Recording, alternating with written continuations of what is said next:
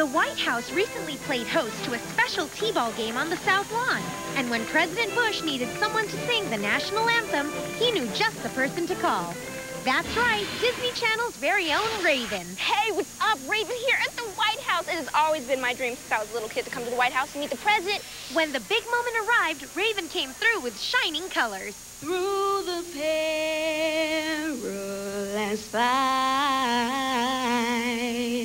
o'er the ramparts we watched. And then it was time to play ball.